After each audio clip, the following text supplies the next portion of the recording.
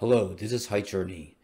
In mid-July, about 2 weeks from now, I will be returning to Baltimore for a hybrid tibial surgery.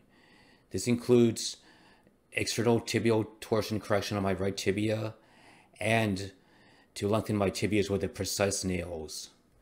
This is my last video I will publish until my surgery in mid-July. A question some people ask me is, why include tibial lengthening with torsion correction?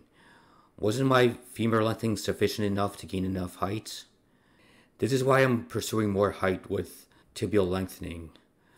My height dysphoria was reduced 90% after femur lengthening. I got my height almost 5'9.5", or the 45th percentile of adult males in the US.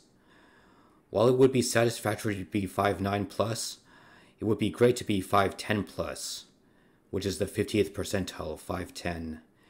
It would be great to reduce my height dysphoria 100% after tibial lengthening. I will be 5'11 and over the 55th percentile. My goal for tibial lengthening is 3.5 centimeters. Once again, I'll post the reasons why I'm not going for all 5 centimeters. You can pause this and read it for yourself. Here are some of the differences I've learned so far between tibia versus femur lengthening. First, with tibia lengthening, I start lengthening 7 days after surgery. Femurs is 5 days.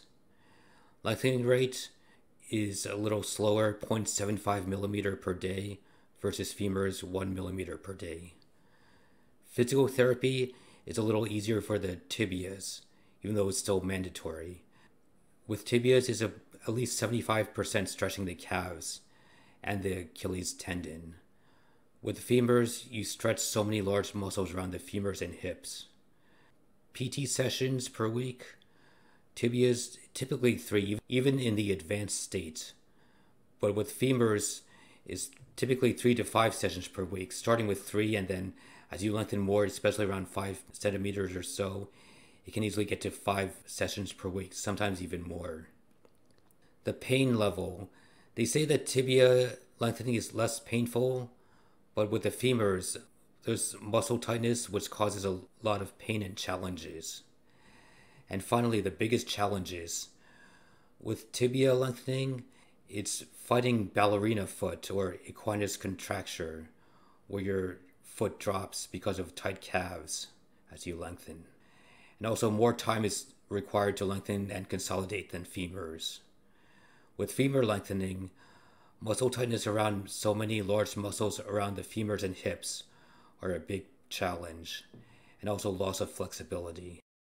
Another adjustment I'm making for tibial lengthening is full-time use of wheelchair during lengthening. Before, I was using the walker for femur lengthening, at least inside my room to get to the bathroom, because I was using the large 70-pound limit Precice 2.2 nails. But for tibia lengthening, I will be using the medium 50-pound limit Precice 2.2 nails. So I plan to use the wheelchair full-time while lengthening, not the walker.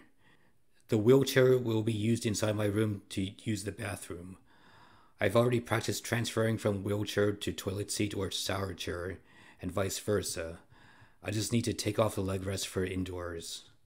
And then I will start using the walker partially a few weeks into consolidation. Here's a sample of a video on how to transfer from wheelchair to toilet seat or shower chair.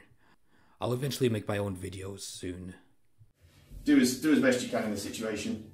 And then I put a hand onto the toilet there, the other hand holds on the front of the frame, and as with all transfers, just lean your weight over your feet, keep your head down, and most of your weight then goes through your legs, so it gives your hands an easy time. And then it's just a case of transfer up, and I kind of turn around as I sit onto the toilet. Flick the brakes off the chair.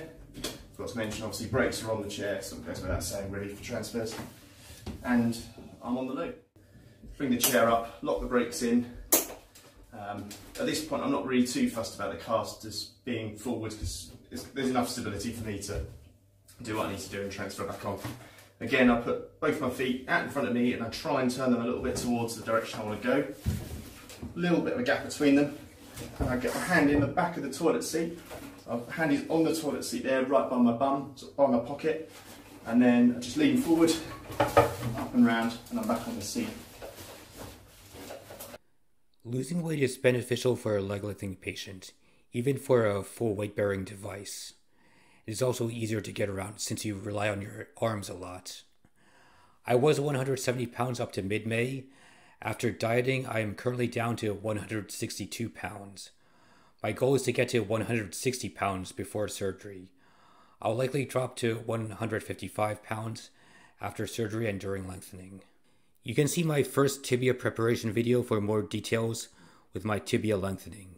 The link to the video is in the description of this video. What to expect? My surgery date is in mid-July. I'm not going to state the exact date publicly. You can read my height journey blog to keep updated during the lengthening phase. It will be very difficult to make videos while lengthening, so the blog will be my primary communication outlet during the lengthening and early consolidation phases. I'll try to publish some videos on my YouTube channel during lengthening, but it will be rare and infrequent. I'll announce it on my blog if I do publish any videos. Victor Cyborg for Life will try to visit me while I'm in Baltimore and might make a video. While I'm in Baltimore, I plan to do a live interview with Victor as one of the few tibia Precice patients out there. When I can resume my YouTube channel on a regular basis, I will provide you excellent insights and information on tibia lengthening. The YouTube channel will be even bigger and better than before. There is a lot ahead with the Height Journey YouTube channel and blog. There is also a new Discord server on limb lengthening you can join. See the description of this video.